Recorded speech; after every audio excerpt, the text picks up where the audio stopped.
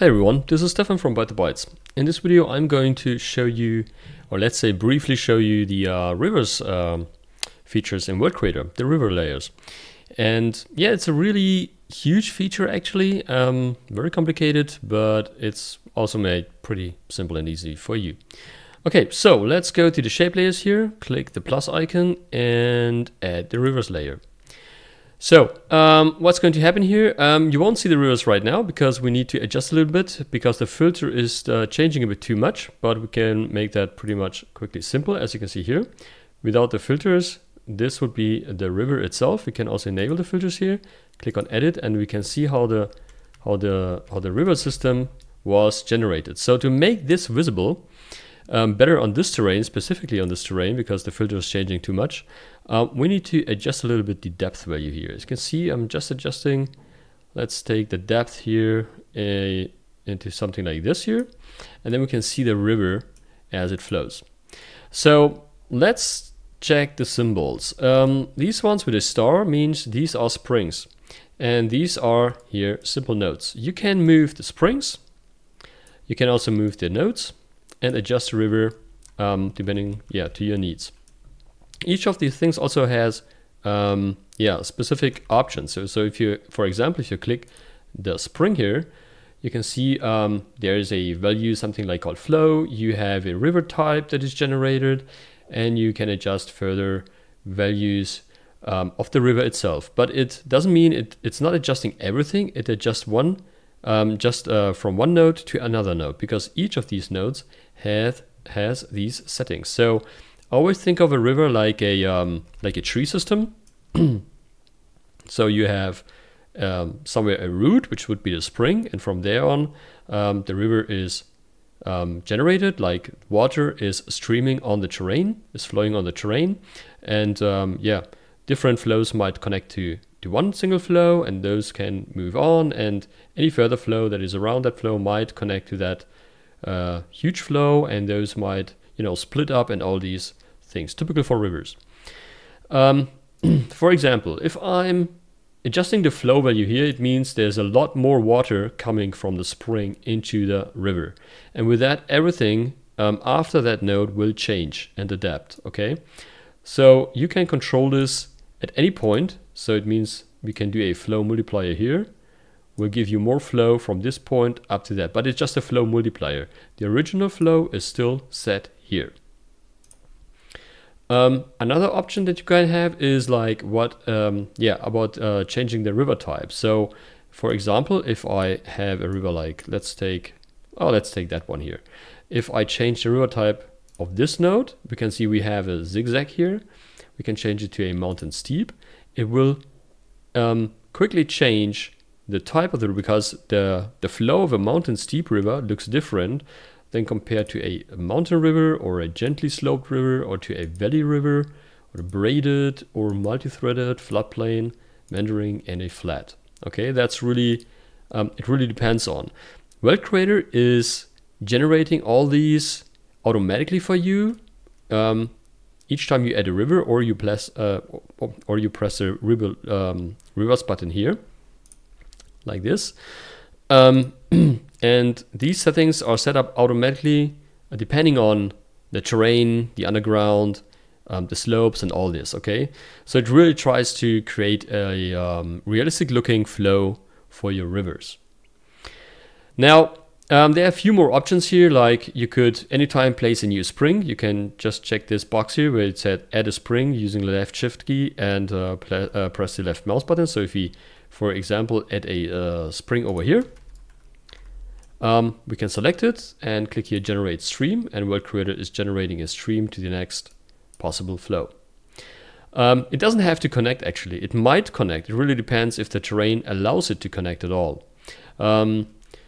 So there are also a few more things. You could place multiple springs as much as you want, and build from springs, and it will create the springs and the flows automatically for your system.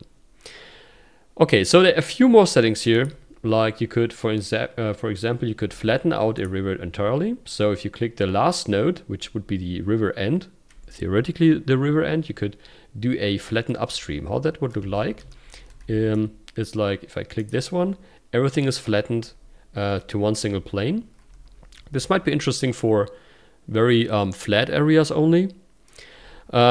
This is more for design reasons. And also when you're moving these nodes, you can see that World Creator is adapting the terrain around that node. Okay, so it tries to, it really still tries to keep the river and the surrounding as realistic as only possible.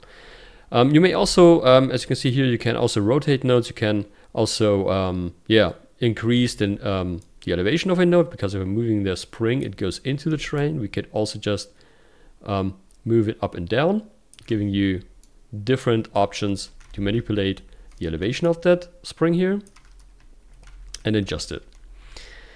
Okay, now let's take a look at these values here. I'm going to rebuild the original one here. And now what I want to do is I want a bit more control about the valley and the river itself. So we actually have the river shape, which is controlled with these values here, and we have the valley shape. The valley shape is all around, is everything around the river. For example, if I'm reducing the width here, you can see that how World Creator is adapting the terrain, because this is like this mountain here. If I increase the width of the valley, means, okay, we need to remove a little bit of that mountain so we have more flat areas around the river itself. Yeah, maybe to create cities and all that stuff. You can also increase or decrease the depth. So let's make the depth a little bit larger here. So the valley goes now downwards or stays at the original value. You can control the wall shape, the breakup, the flood plane, and all these things. You may even control the level step for the river. If you reduce them entirely, then there's actually no valley around. So it's not, it doesn't matter if you move the width values here or not. The same would apply if you set this to original value and just reduce the width here. Now the same techniques also apply to the shape itself. Here you can control the shape. You could, for example, make it wider or even a bit more, make it thin, depending on the filters. Always remind the filters are changing. So this is not the water surface that you see here. This is the river ground, the river bed. You can increase the depth of the river, the curve, the repetition, and all this. And with these sliders, you can control the shape a little bit even more, because these are just reflecting the resolution as mentioned in the filters tutorial. So if I want to have a very accurate river like this, I could do it like this. And I can mix in these several things here to make the shape a little bit more different and accurate, depending on what exactly I want to do, okay? So there's not just one single rule to follow. Here you have a really high adjustable river system, allowing you a lot in designing your rivers. Okay, then also some important values above here. The most important would be like the branching here. If you increase the branching and you do a rebuild of the rivers, then the system is going to create more springs because the branching is increasing. So it might change a lot on your terrain if you just increase these values here. Same for the minimum flow. I would suggest to try them out and see exactly what they're doing. The next would be like, okay, let's see how we can color our river. Now that would be pretty easy. So we're adding a color like this bluish color here, and let me take this out. We're adding that blue color here, and we're just drag and drop that river on that color. So what's happening here is we already can see that it colors the river itself and the surrounding, which would be the valley. So if you want to change that, you would go here to rivers. For example, if you don't want the valley to be colored at all, remove the valley strength. If you want to reduce a little bit the blending of the river coloring, use these values. And with that, you can color the valley, you can apply textures to the valley, you can do exactly the same things that you can do for all distributions, applying effects, limit them to slopes and all these values, okay? So there are no limitations. You can even apply gradients to the rivers, texture substance materials, just to make them looking as you want. Okay, so that's it for the rivers. It's a really powerful system, I hope you enjoyed, and stay safe and have a great day. Bye bye.